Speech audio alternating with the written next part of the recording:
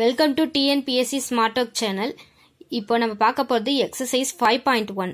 Exercise 5.1ல second sum. இதெல்லாம் வந்து வடிவியல்லேருந்து ரொம்ப இம்பார்ட்டண்ட்டான டாபிக் தான்.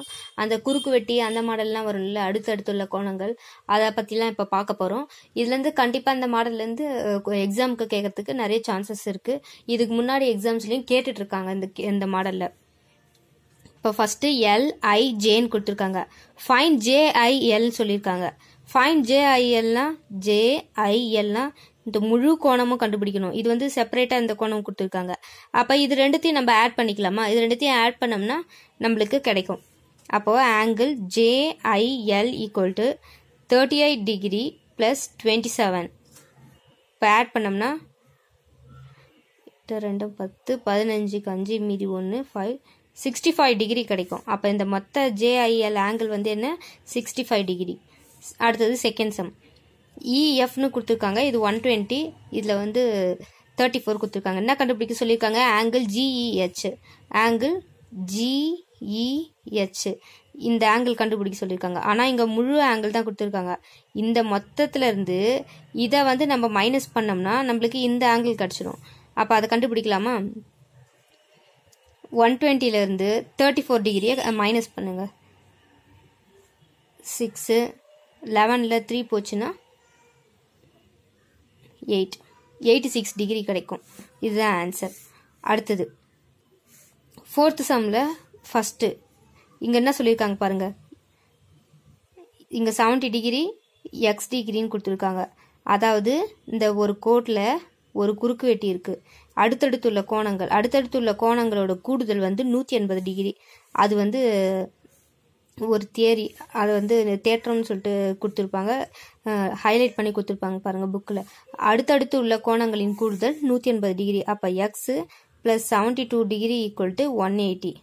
இதுலேருந்து இதை மைனஸ் பண்ணோம். X equal to 180 minus 72. இதுலேருந்து இதை மைனஸ் பண்ணோம்னா 8. 17ல் 7 போச்சுன்னா 10. அப்போ 108 டிகிரி வரும். அப்போ எக்ஸோட வேல்யூ 108 தான் ஆன்சர். அடுத்தது இங்கே என்ன சொல்லியிருக்காங்க பாருங்கள். அதே மாதிரி தான் அடுத்தடுத்து உள்ள கோணங்கள், இதே மாடல் தான். அடுத்தடுத்து உள்ள கோணங்களின் கூடுதல் 180 டிகிரி. அப்போது 3x plus 42 equal to 180. 3x equal to 180 minus 42 8 வருமா? அடுத்தது இங்கே 7 இருக்கும். 7ல் 4 போச்சுன்னா 3 வரும். 138. 3x இருக்கும். இப்போது 4 3 12க்கு 2 மீதி 1 6 3 18. அப்போ x ஈக்குவல் டு 46 டிகிரி. இதுதான் எங்கள் ஆன்சர். அடுத்தது இதுவும் அதே மாடல் தான். அடுத்தடுத்து உள்ள கோணங்களின் கூடுதல் 180 டிகிரி. இப்போ 4x plus 2x equal to 180 degree. அப்போ 6x ஈக்குவல் டு 180 டிகிரி. இது கேன்சல் பண்ணோம்னா 30 வரும். அப்போ எக்ஸ் ஈக்குவல் டு 30 டிகிரி தான் நமக்கு ஆன்சர். அடுத்தது இங்கே வந்து குறுக்கு வெட்டியே கொடுத்துருக்காங்க பாருங்கள். PQRS அப்படின்னு சொல்லிட்டு கொடுத்துருக்காங்க. நமக்கு தெரியும் இது வந்து ஒரு தியரி. குத்தெதிர் கோணங்கள் வந்து சமம். இதெல்லாம் நம்ம ஞாபகம் வச்சுக்கிட்டா தான் போடவே முடியும். புக்ஸ்லேயே ஹைலைட் பண்ணி கொடுத்துருப்பாங்க பாருங்க. அப்போ குத்தெதிர் கோணங்கள் சமம்னா இங்கே 105னா இதுவும் 105 தான். இப்போ எக்ஸ் ஈக்குவல் டு 105 டிகிரி. அடுத்தது இங்கே 11th சம்மில் வந்து நம்மளுக்கு என்ன சொல்லியிருக்காங்க பாருங்க. எக்ஸ் டிகிரி கொடுத்துருக்காங்க, ஒய் டிகிரி கொடுத்துருக்காங்க. இது 3x. ஒரு நேர்கோட்டில் அமைந்த அடுத்தடுத்து உள்ள கோணங்களின் கூடுதல் எவ்வளோ? 180யா? இங்கேயும் எக்ஸு, இங்கே வந்து 3x. இது ரெண்டுத்தையும் ஆட் பண்ணிக்கலாமா? X plus 3x equal to 180 degree வரும். அப்போ 4x வருமா? 4x equal to 180 degree. 4x equal to 180 டிகிரினா அப்போ இதை கேன்சல் பண்ணலாமா? 4 நாள் 16 மீதி 2 5 நாள் 20. எக்ஸ் ஈக்குவல் டு 45 டிகிரி வரும். எக்ஸ் ஈக்குவல் டு 45 டிகிரி வருதுங்களா? வருது. இப்போ இது பாருங்கள். இந்த ஒரே நேர்கோட்டில் அமைந்துள்ள கோணங்கள் அடுத்தடுத்துள்ள கோணங்களின் கூடுதல் 180 degree. X plus Y degree equal to 180 degree. அப்போது எக்ஸோட வேல்யூ 45 சப்ஸ்டியூட் பண்ணோம்னா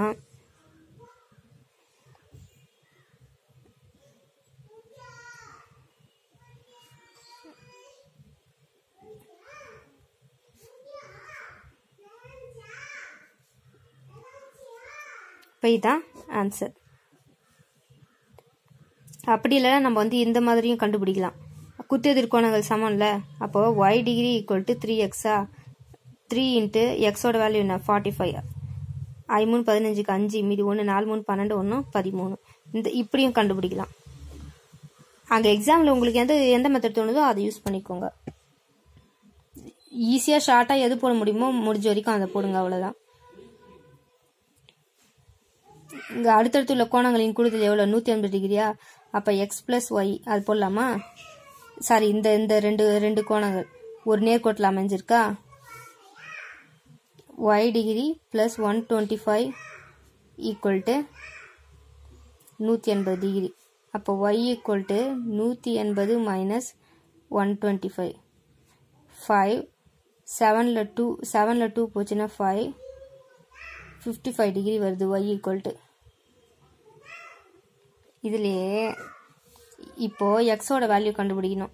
குத்தெதிர் கோணங்கள் சமம் தானே, அப்போ இது 125னா இதுவும் 125. இப்போ எக்ஸோட வேல்யூ 125 டிகிரி. இப்போ அடுத்தது பாருங்க. இதே மாதிரி இங்கே ஒரு கோணம் இருக்கும், அது என்னன்னு தெரியாது. இதை தான் வந்து நம்ம இந்த கோணத்தை தான் கண்டுபிடிக்க போகிறோம். இதை வந்து எக்ஸ்ன்னு வச்சுக்குவோம். ஒரு நேர்கோட்டில் அமைந்துள்ள அடுத்தடுத்துள்ள கோணங்களின் கூடுதல் எவ்வளோ 180 டிகிரி. அப்போ அது 3 கோணத்தையும் 2 கோணமாக ஒரு நேர்கோட்டில் எத்தனை கோணம் வருதோ அதை கண்டுபிடிக்கணும், அதுதான் இங்கே. அப்போது 65 degree plus X plus 35 degree equal to 180. இது ரெண்டுத்தையும் ஆட் பண்ணிக்கலாமா?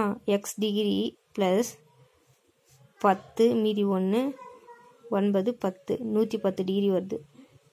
இப்போ இதை இந்த சைடு எடுத்துன்னு போகலாம். அப்போ 180 மைனஸ் 110 0 7. அப்போ எக்ஸ் ஈக்குவல் டு நம்மளுக்கு எவ்வளோ கிடைக்குது? 70 டிகிரி கிடைக்குது.